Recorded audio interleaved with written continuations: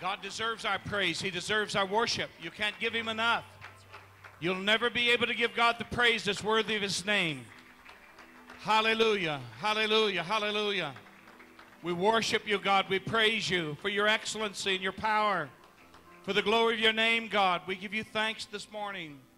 You are God. You're above all gods. There's none like you. You may be seated this morning. What a pleasure to be in the house of God.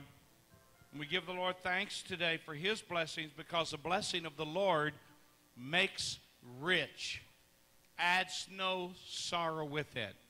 Amen. And I appreciate the good blessings of God this morning. Every day with Jesus is sweeter than the day before. Every day with him is sweeter than the day before.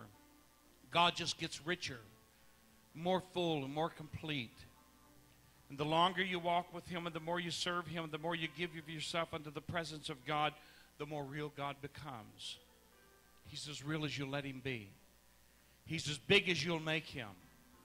There's no limit to the size of the giganticness of God, because he's omnipresent. But he's only as big or as small to you as you allow him to be. And if you'll allow him to be everything, he'll be everything. Amen.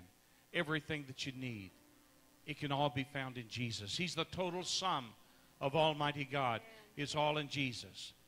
One songwriter said, the fullness of the Godhead, it's all in him. It's all in him. It's all in him. The fullness of the Godhead, and it's all in him. There's nothing quite like Jesus. He's so wonderful, isn't he? Would you give him another good praise here this morning? Hallelujah. Hallelujah. Yes, we give God thanks this morning. Well, over the past couple of weeks, we've had some kids that have kind of excelled athletically. That, you know, when kids excel, we want to acknowledge they're excelling. See, there's one thing to be the normal, and there's one thing to excel. And every person has something that they excel in. Michael Hoskins, who's not here this morning, Michael has tried basketball, and he does good in basketball, and he tried football, and he did good in football. But he went for track, and he excelled. And he competed, you know, he's an elementary kid, what, 5th grade, I think. And he competed this past week on a middle school level. He competed elementary school level and won, but he competed middle school level in the regional meet and came in 3rd place, competing with 8th graders. I think that's pretty honorable, don't you? Amen. Well, we had another kid this week that we were down at Glasgow, and we were watching the football game Tuesday afternoon. And, of course, I think there was a reason that this happened. He got a hold of the football, and he was running for self-defense. Sometimes you got to run to protect yourself. And he got a hold of that ball, and he took off, and 11 guys with 22 feet stomping along behind him, throwing up the dust. He ran hard, and I thought he wasn't even going to stop when he got to the fence. I sent him a note, and I said, I know why you made that first touchdown of the middle school season. I would have made it too, even at my age and size, if I'd have heard all those big guys running behind me. And that was Ethan Carter. Where are you, Ethan?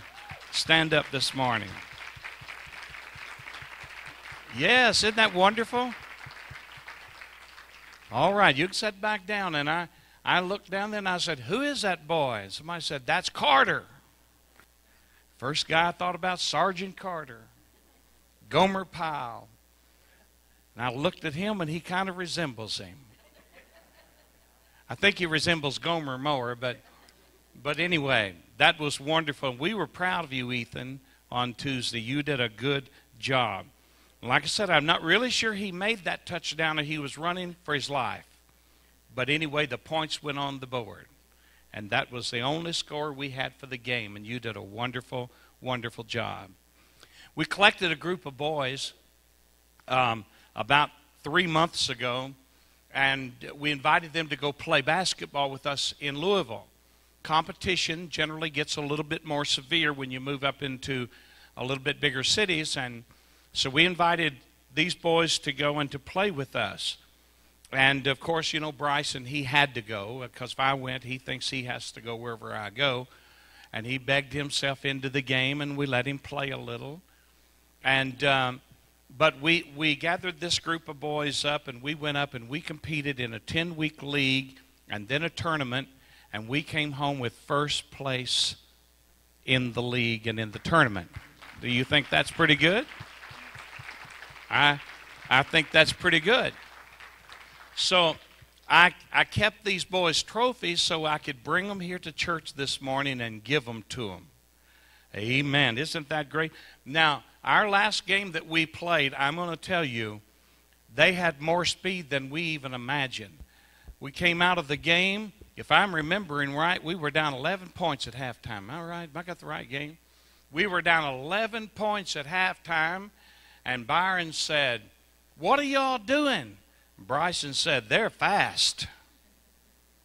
Well, you know, the only thing you can do when they're fast, you either speed up or trip them. So our boys decided to speed up. And they had 3 little black boys that could run. You didn't see anything but a streak. They could move faster than you could imagine. And somehow we put the giant out there in front, and we told him to block anybody that came, and he thought that meant football. So he didn't get along very, very good on that. But Austin, come up here this morning. Austin was one of our players. Ethan Carter was one of our players. Hand them the trophies here. Ethan Carter was, come right on up here. Ethan Carter, Spencer Ray. Now, I couldn't get everybody that just subbed in for us, but those that were the main players, they got a trophy. Jacob Newton, and I don't think Jacob's here this morning, and I'm sorry about that. Marcus, come right on up here, buddy.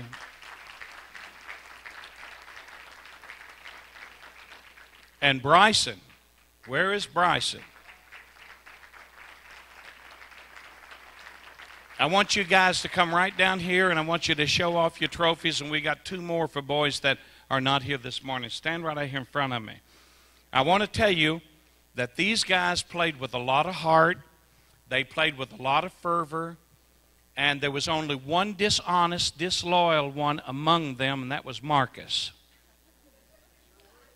He is a traitor. Don't put trust in this guy. One night, we went to play the very team that I was telling you about that moved so fast, and they were short a player. And I said, I'll tell you what we'll do. I'll give you a good player. And I'm thinking that Marcus has got enough sense to know that you play good, but you throw off. So we gave them Marcus. They beat us by 3 points, and Marcus made 9. I hated him for 2 weeks, but I got over it.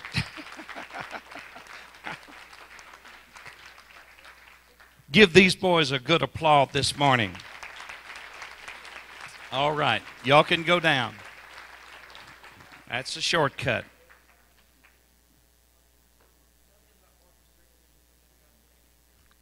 Yeah, let me tell you about this show-off guy here. Come up here, Marcus. Come here. That's a big step for a little fella, isn't it? Come up here. Let me tell you what he did. Marcus comes down the court with the ball in a strategic time of the game. We need him to do something, and he does something. He loses the ball as big as a monkey reaching for a rope and missing it. He stumbled, he crippled, he almost fell. The ball went right between the opponent's legs. Marcus run right around him, grabbed the ball, and made a point. He did that. Now, I thought that was his game highlight, but he wants me to tell you about the one that he fainted on. We had to get out smelling sauce and bring him back. He was about 5 or 6 feet from the half court. The halftime was coming down to the end. The The buzzer's about to sound. Strategic is all around us. Electricity is in the air. Marcus reaches down and throws the ball. Not a sound is made till you heard a shoo. The ball right through the basket. Didn't hit a rim. Didn't hit a backboard. Didn't hit a thing. Just went shoo. Right through that goal from 5, 6 feet before he got to the half-point line. I told you he's a show-off. Okay, you got one you want to tell about? Okay. He did a good job. This is a good boy. Good ball player, too. He and Jacob came here last summer, and Spencer, and those 3 kids had never played ball before. And they have all 3 excelled and done very, very good. Appreciate you guys. All right. Robert's going to come and sing for us this morning. Come right ahead, Robert, and sing a song for us.